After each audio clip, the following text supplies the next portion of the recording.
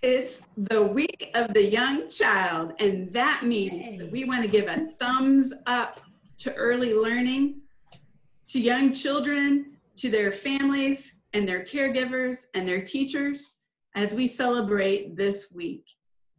Sharing your time with little ones is really, really, as their experiences are forming the foundation for their learning now and later.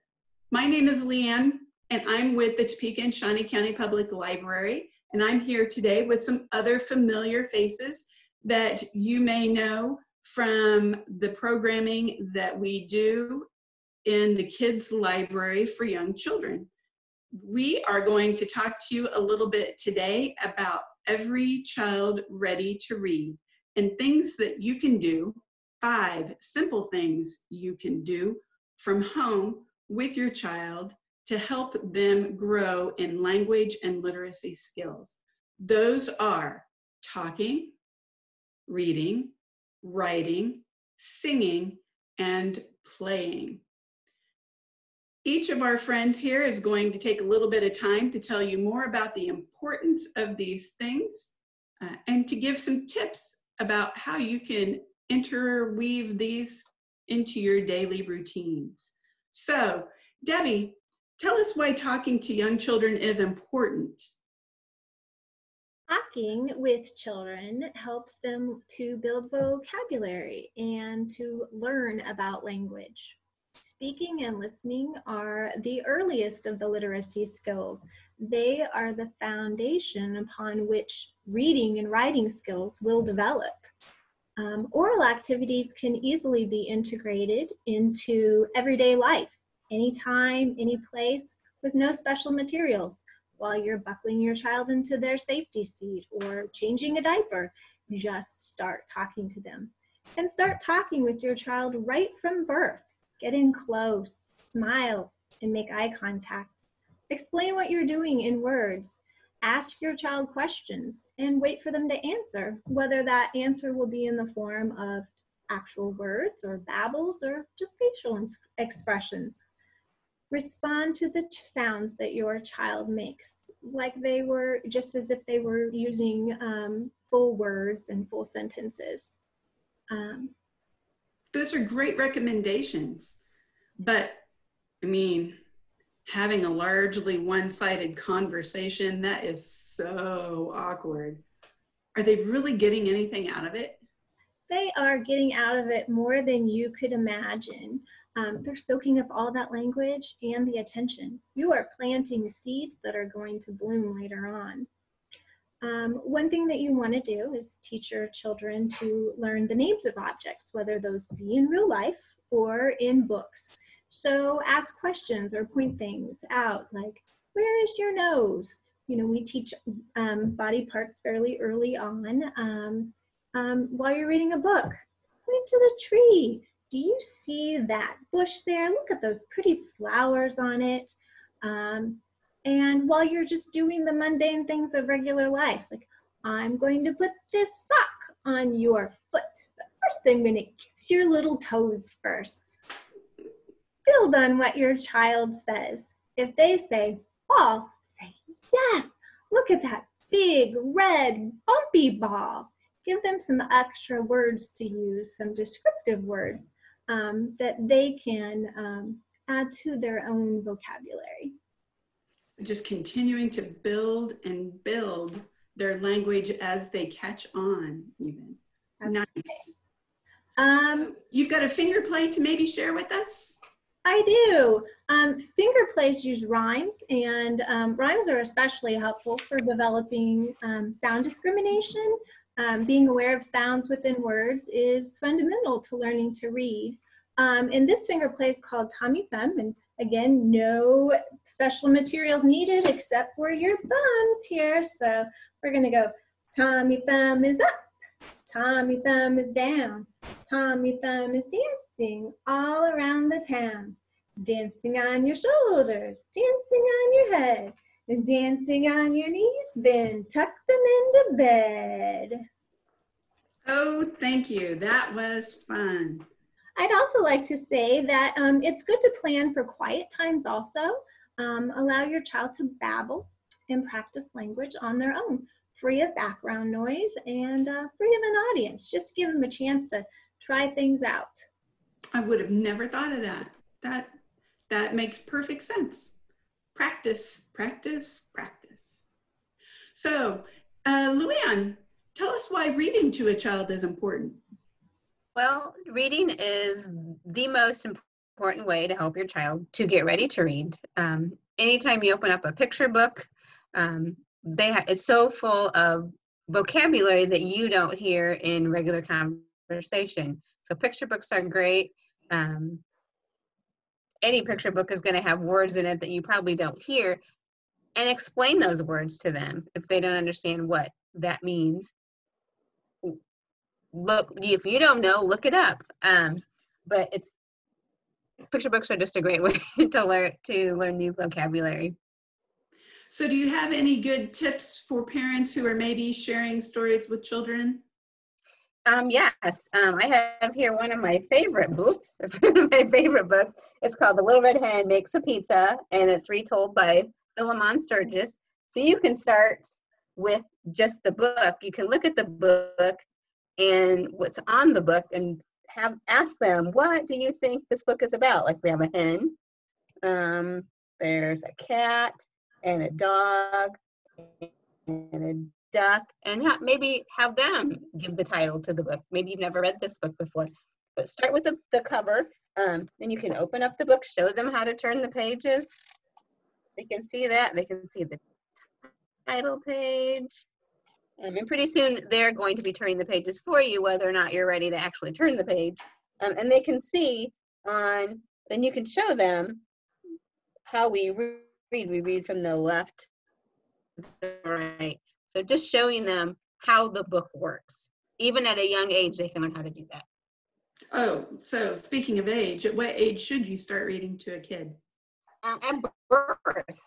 The library has a plethora of, and you probably have at home, some board books, and they're probably going to want to chew on the books, and that's okay. They're made for that. And those books are easy for them to turn the pages on to, easier than a regular paperback book. But start at birth reading, and some people even start before they're born reading to their child. So you're making me think a little bit about toddlers. Toddlers are just on the move constantly. Do you really how do you read to them if they won't even sit still? They're probably not going to want to sit still. Even if they brought you the book, they may not want to sit still. They may sit there for a page, and that's okay. They may get up after that and start wandering around. They may start playing, but I would suggest keep on reading to them. Use different voices, because that might bring back their interest to the book. But if they don't come back, that's okay. Keep reading, because they're going to be hearing the language from their book, and that is what is important. So what about the kid who wants that same book read over and over and over? I mean, we're talking like 14 times this week alone. It could be 14 times a day that they want you to read the book, but that's okay. Repetition is great, because they're hearing that language over and over again, and that is what is important. Very good. So even if they make you crazy.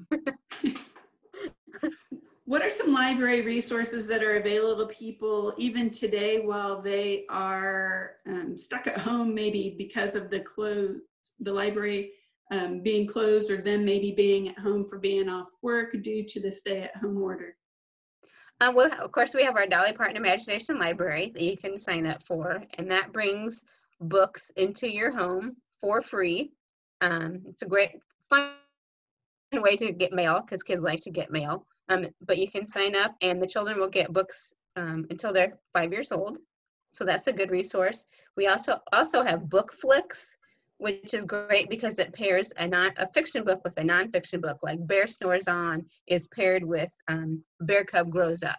So they can get a little fun story, and they can get some facts about something. Also, there's Harold and the Purple Crayon, and that's paired with Where Art Can Take You. So just fun books.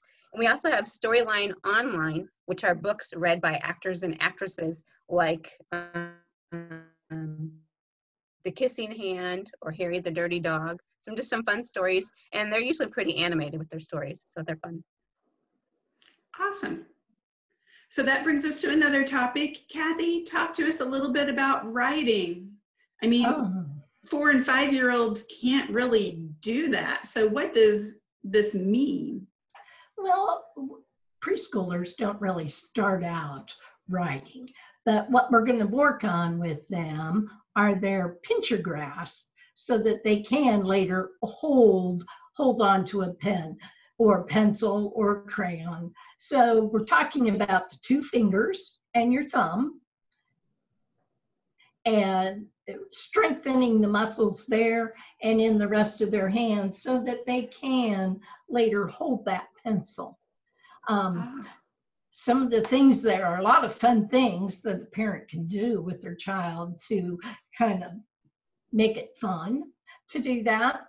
One of them is just as simple as a Q-tip and a little bit of water in a dish. You could put that, you could paint out on your front porch, dipping the Q-tip into the water and making squiggles on the cement. You could do that. With a child who's maybe 1 to 2, you could get an empty water bottle and cut up some straws and put those straws down into the bottle. That'd be a good way for them to practice that particular grip. Those are practical and not messy. No. That's now a plus. There's also one of childhood's favorite toys, Play-Doh, that strengthens the muscles in children's hands. They can squish it, they can roll it, they can pull it apart. All those things would be really good for them to practice with. So beyond strengthening their hands, let's say that they are actually starting to pick up writing utensils and starting to use them. What does writing practice look like? Well, beginning writing practice is going to look like a lot of scribbling to parents. They're just going to be experimenting with the instrument and the paper to see what happens with it. As they get more and more experience and their hand becomes stronger, then the forms that they make are going to have a little more control to them, and they're going to start to look like things that you might recognize. That's exciting. That's kind of leads into that little kid art that is so interesting. Lots of fun. So do you have any kind of finger wiggling activities? I do. I thought we might all do open, shut them. This is a classic children's one. Open, shut them. Open, shut them. Give a little clap, clap, clap. Open, shut them. Open, shut them. Lay them in your lap. Thank you so much. So we're going to segue into talking with Kyler. Anyone who knows Kyler is not surprised that we have asked him to talk a little bit about why singing is important. Good morning, everybody. Singing is important and fun because you get to learn those early literacy skills while being active and encouraging movement. So that's pretty cool. When we sing and think about music, it helps our child develop socially. It helps our child develop in mind, and it can make you sad. It can make you happy. It can make you feel anxious. All kinds of wonderful feelings are happening through music. But overall, they're learning language, motor skills, rhyming words. Just tons of things are happening while we sing and listen to music. So I'm hearing you say that singing is really good, but then I also heard you say something about movement. So singing with dancing, what does that do for someone? That has your mind and your body working together. And I'm telling you, I've had babies just newborn 6-month-olds come to story time, and they'll tap their toe and they'll smile and they'll tap their fingers, and that's just a 6-month-old. But then all the way up to the older kids that enjoy story time as well. When you're doing something like Wheels on the Bus or going on a bear hunt, you are doing rhythm with your body and you are singing. So you're using your mind and your body. Lap, lap, clap, clap, lap, lap. Going on a bear hunt. Going on a bear. So you're talking while you're clapping. And I don't know how many bands you've seen, professional bands that have a drummer that can sing, but that is an amazing feat to be able to get your body all coordinated with those two things going on at the same time. So wonderful things happening there. That takes a lot of brain power. So Yeah. Do you have suggestions for parents then of, like, say a baby versus a toddler, a young toddler versus an older toddler? Newborns, just bathe them in music all day long. Just anything that you can possibly sing or put to a tune or even a chant. Do it the grocery list. We're going, let's go outside and have a wonderful nature walk. Anything like that. And it could be a little bit better than that, but that's just off the top of my head. Just anything you can put into a little pattern and let them know that there's something's happening next, and let's get excited about it. For the infants, you can use music for transitions, which is wonderful. So say you wanted to go to the bath, it's time to take a bath and your child's not ready. You can put it to Twinkle, Twinkle, Little Star. This was a suggestion. Darn it, let's twinkle, twinkle. Let's go get in the bath where you can make a big old splash. Something like that. So that kind of gets their mind thinking, okay, it's a transition time and we're going to go do something else. And hey, all of a sudden this bath sounds fun. If you didn't like it, baths are. Yeah, I mean, that's a good way to entice them along. So what if I can't sing? What if I can't dance? What if I don't know any kids' tunes at all? Where do I turn? There's several resources on the internet, but the library has got a page specifically for singing. We actually, if you go to the library page and go to the preschool area, you will find these 5 elements of the Every Child Ready to Read week there. And also you can download music through our website as well if you go explore it. Nice. So all of this is online and still available through the library. That's fabulous. So Sherry, tell us a little bit about play. Well, play is the work of young children. And when you think about that, it's kind of like, what? But play is something that children learn great things from. They learn how to communicate. They learn how to problem solve. They even learn how to interact with others. When you're thinking about what? Play does that? Yeah, play does that. And play for your child might look different than for their peer or for a sibling. For your child, play might look like pretend ocean animals, or play might look like blocks that they tap together. Play might even look like a box of crayons or a board game. Play can also be playing on the swing set outside. Play is everywhere around you. And the nice thing about play is that play lets you be your child's first teacher, because you are your child's first teacher. The important thing to think about with play is keeping it child friendly and also keeping it safe for your child and for your child's development. Supervision is usually a very good thing. So give us a few tips and pointers on that. When I think about play, I think about how important it is to follow your child's lead. When you're engaged in play, that warm fuzzy for the parent is also a warm fuzzy for their child. The child learns that, 1, that they're loved, and 2, they also learn that they are important to that caregiver.